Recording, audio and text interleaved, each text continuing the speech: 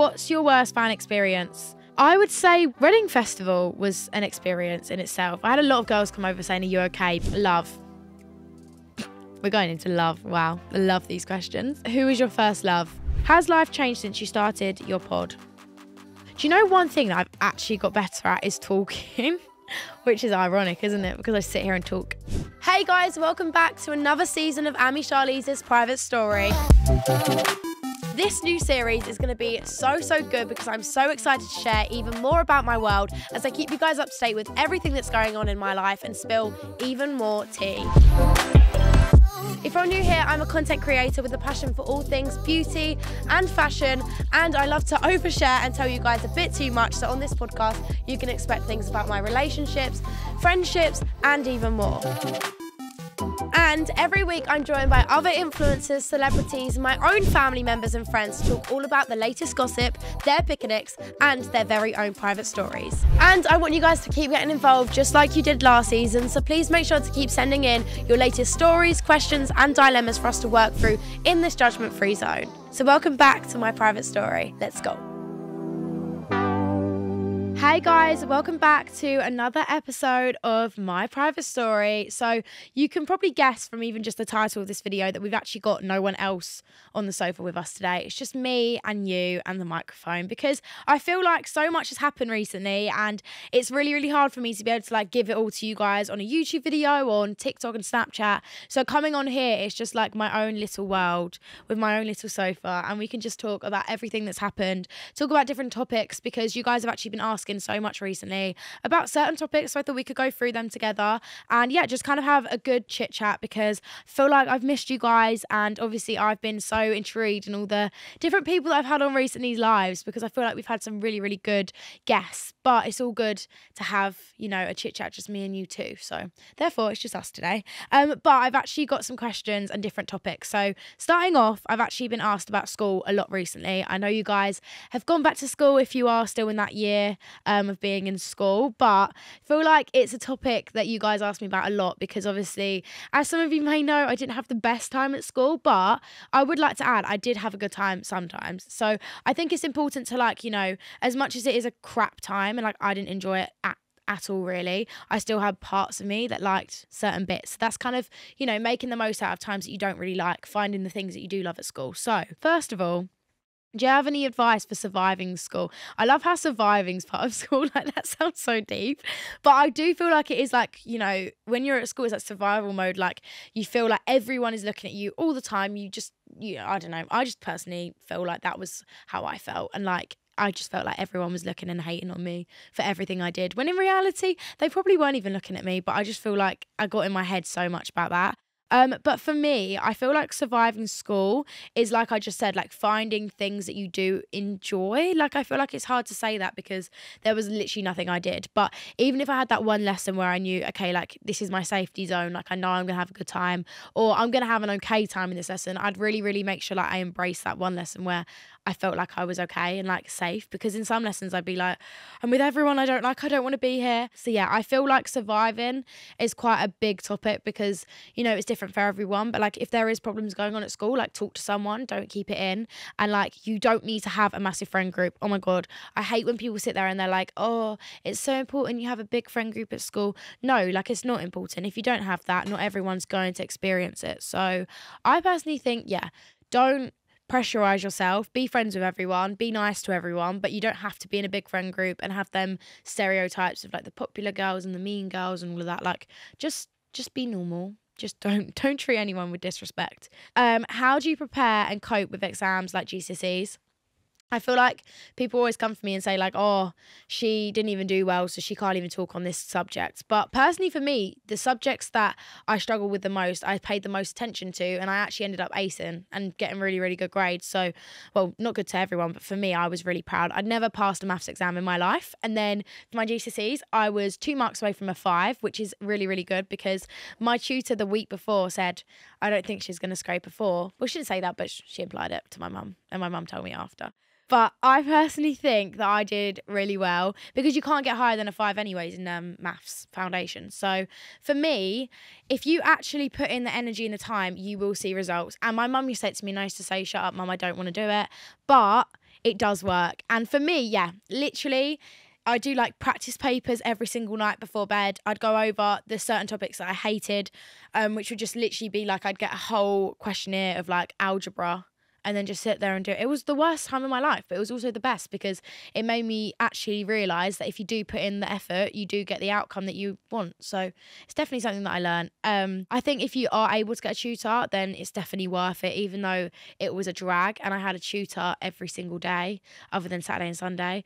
And I used to literally scream at my mum and say, please let me have a day off. I can't be bothered. But I did 2 hours of English tutoring 3 times a week and then 2 hours of maths twice a week, and I couldn't be where I am today without my tutors. They were the best. But I think schools also do a lot of like after school sessions. So yeah, I definitely think going to your after school clubs can be really helpful. What was your favourite year at school? Year 4?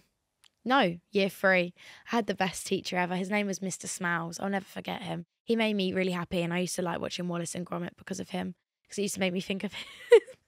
I didn't have a crush on him. I had a crush on my PE teacher though in year 3. So I'd say that was probably like my favourite year.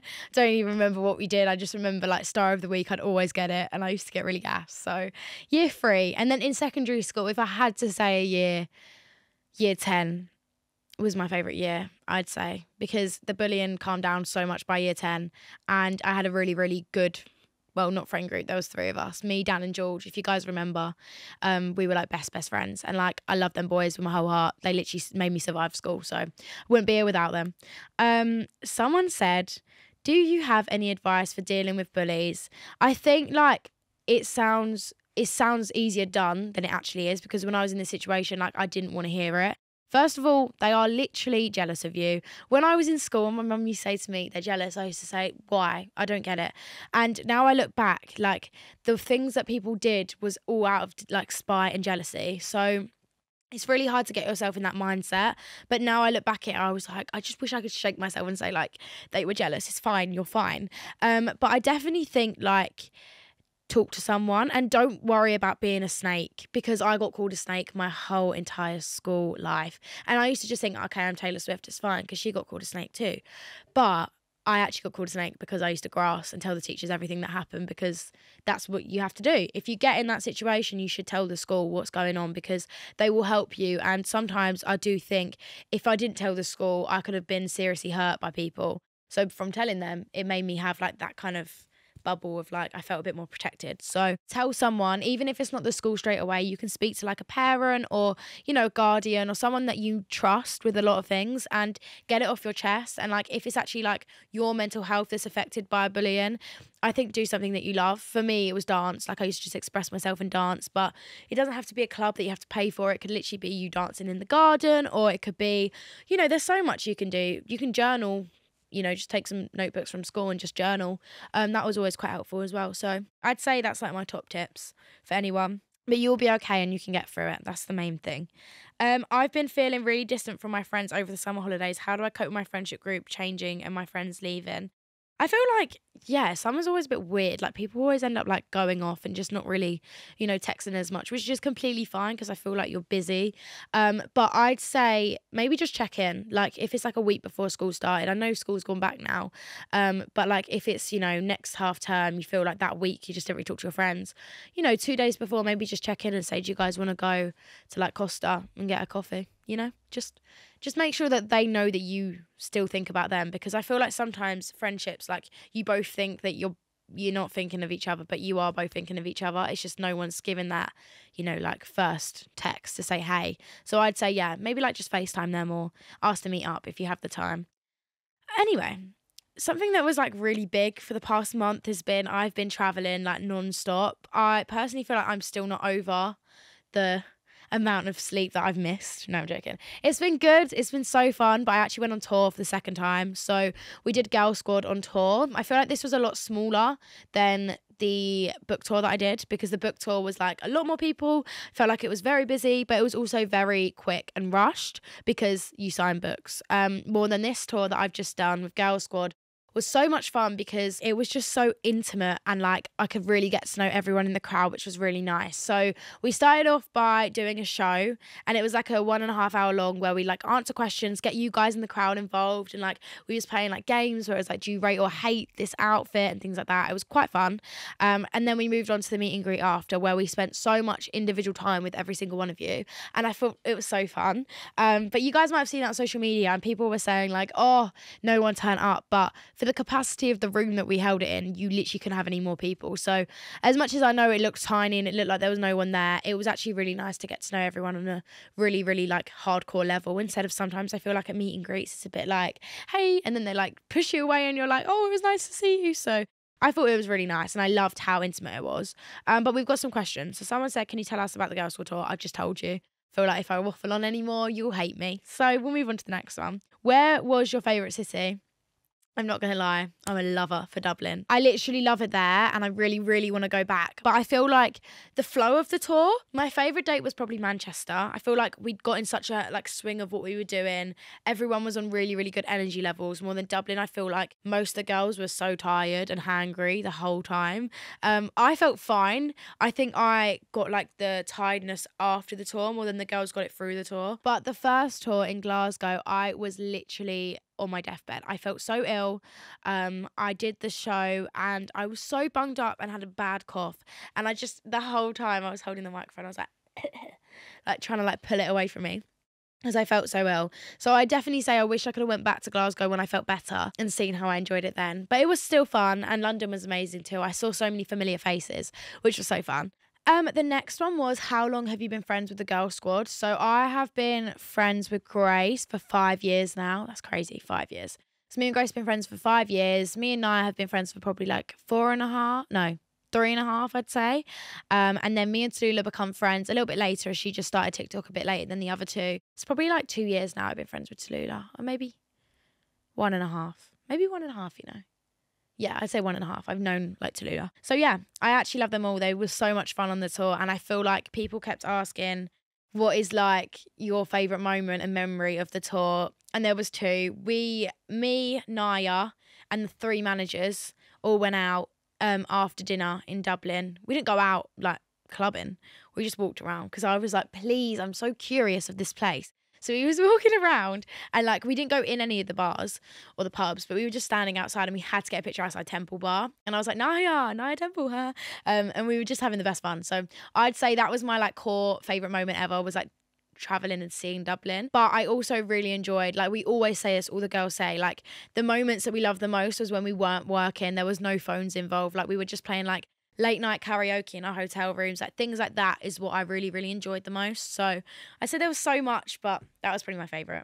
And obviously like favourite memory with the girls, but favourite memory overall was probably meeting you guys. Like it was just so much fun and I had so much fun. I loved it. Someone's asked, who is your best friend? I hate this question because they're all my best friends and I'm close with every single one of the girls there. So I'd say they're my best friends.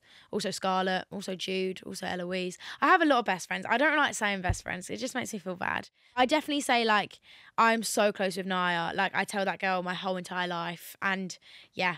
Anyway.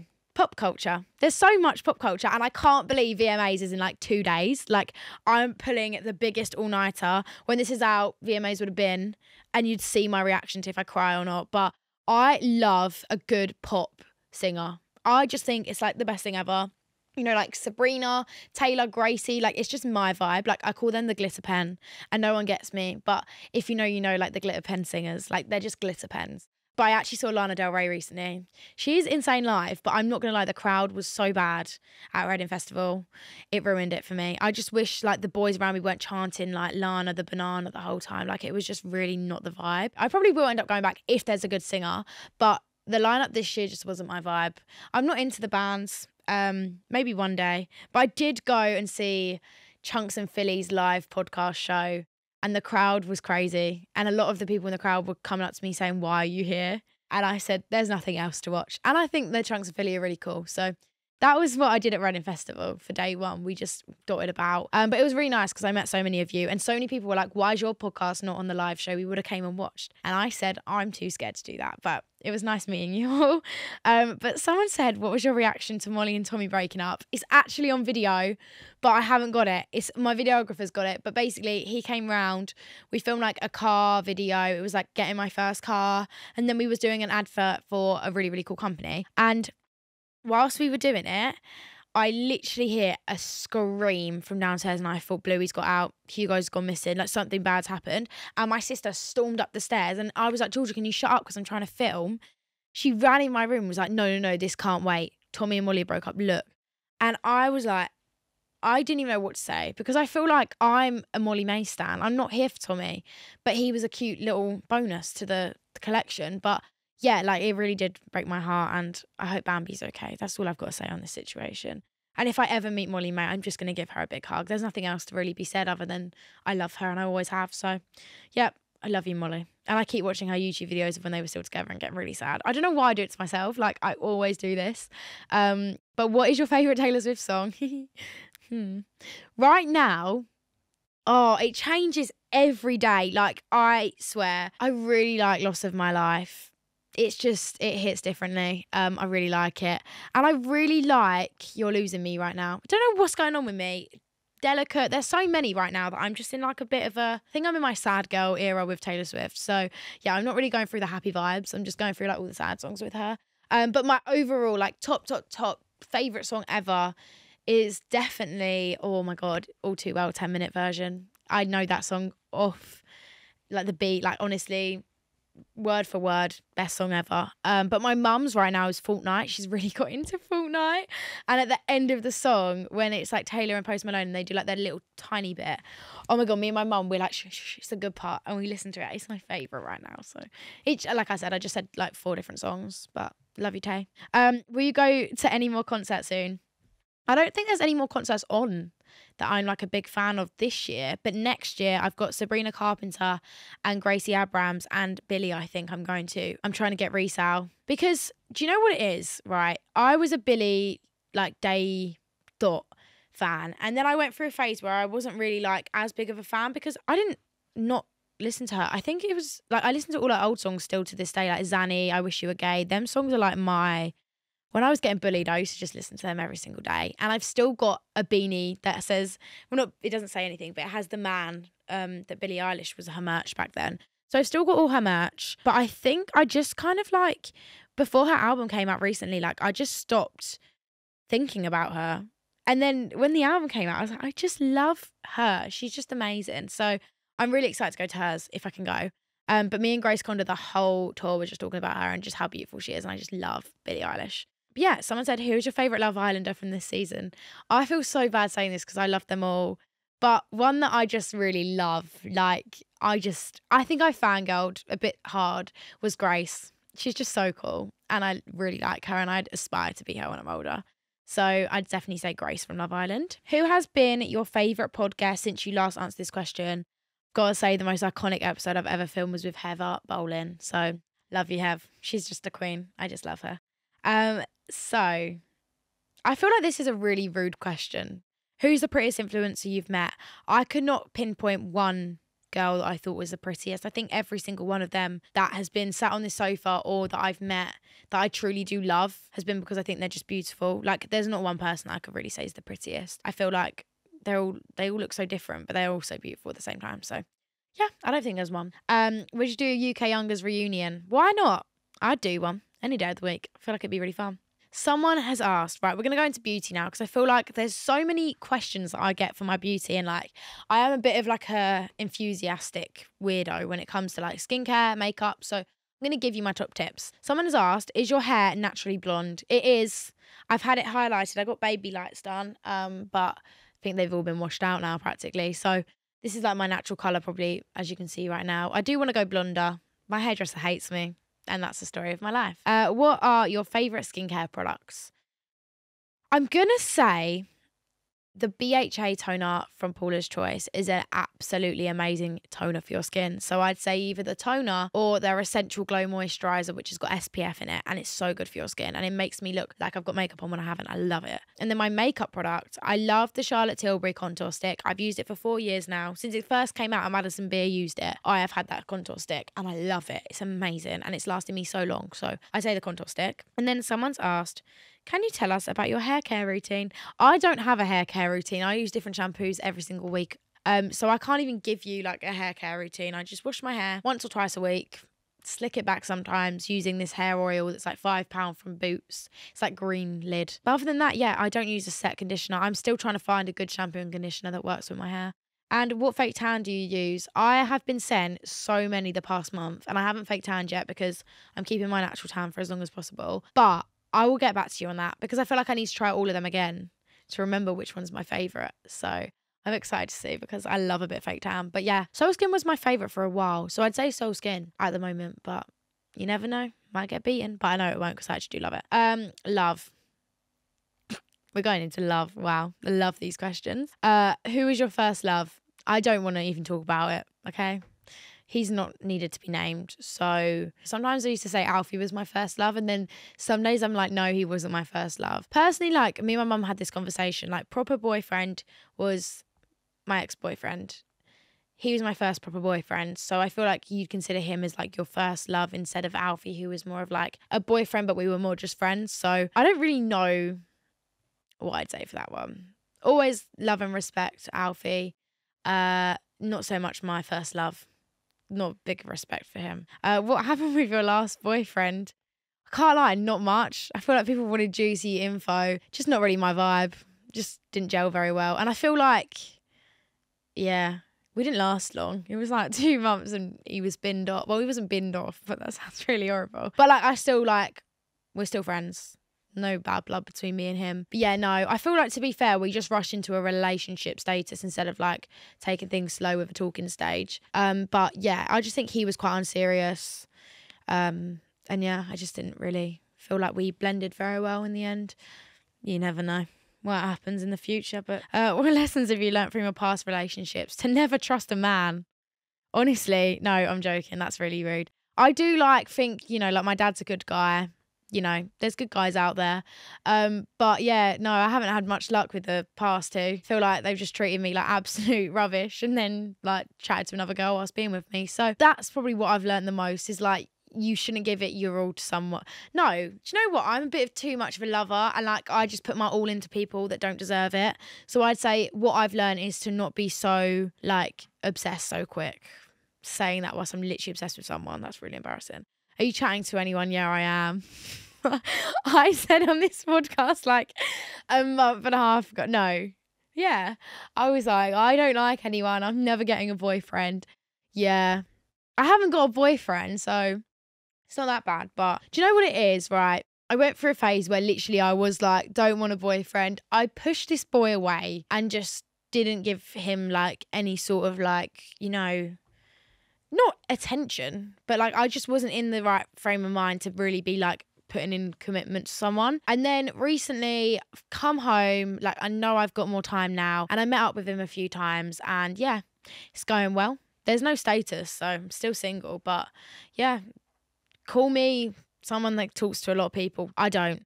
Do you know, I just really like this one. And then we're going to talk about influencing, which is the last topic, but I feel like a very main topic because you guys always have a lot of questions. Someone has asked, how did you feel when you first started being recognised as an influencer?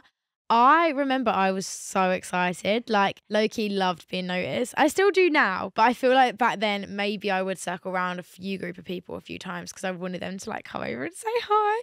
I was just so excited and I just thought it was so cool that like people knew who I was. But yeah, I think, how did I feel? Like a lot of my friends when they first got noticed was a bit like, oh my God, like anxious, but I love it.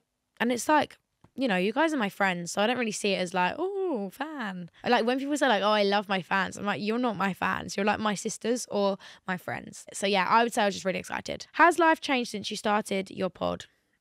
I think, do you know one thing that I've actually got better at is talking?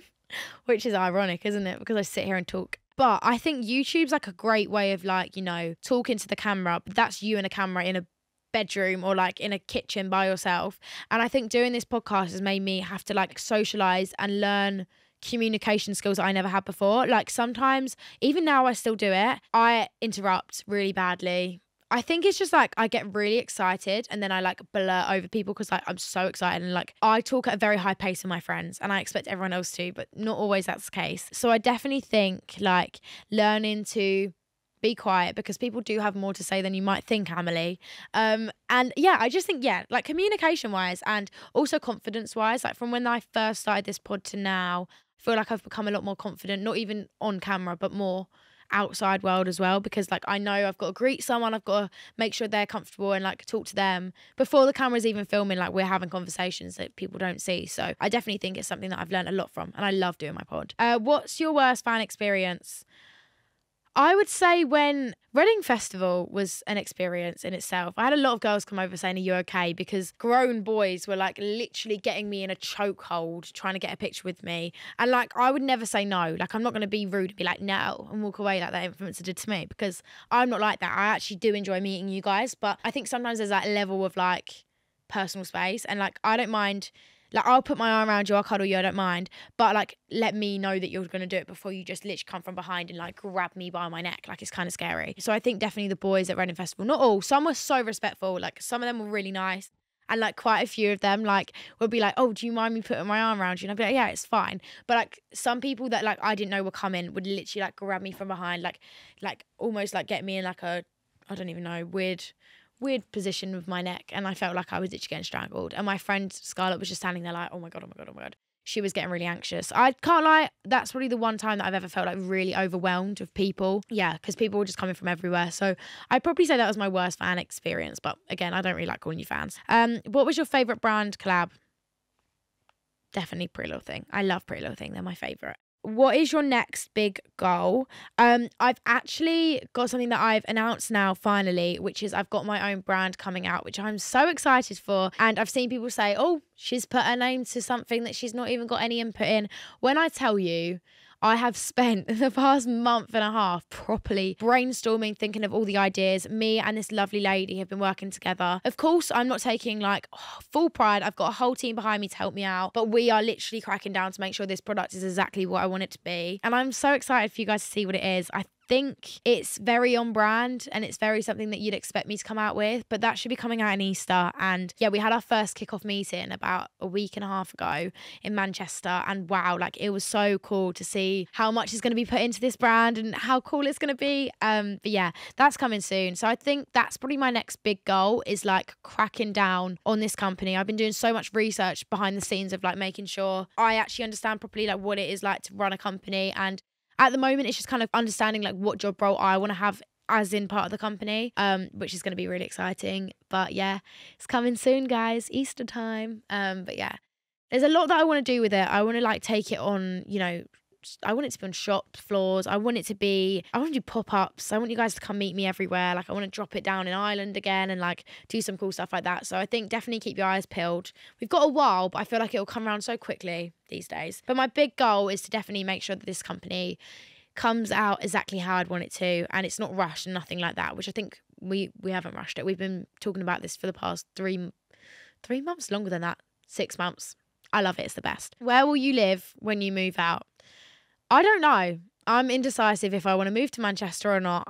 So for now, who knows? I'm happy where I'm living. I wish we lived a little bit closer to London, but can't tell my dad to move out because that would be very, very wrong. He can live where he wants. So therefore, yeah, I just think for now, like I am happy where I'm living. I don't really feel the need to like rush and move out as of right now. So yeah, that's the kind of plan. So that was the last question. Thank you everyone that just sent in your questions, and I hope that clears up a lot of the problems and the questions and the dilemmas that we've been having sent to us. Guys, thank you so much for listening to this episode. Make sure to subscribe to the show now on YouTube, as well as follow us on Spotify or your podcast app of choice, and you can like, comment and leave a review now. And make sure you follow us over on Instagram at Charlize's Private Story, and send me over all your questions, stories and dilemmas. We literally love hearing from you guys. And you can also follow me now on TikTok and Snapchat too. And we're taking a break, so we'll be back very, very soon for a new episode. Love you lots. Bye.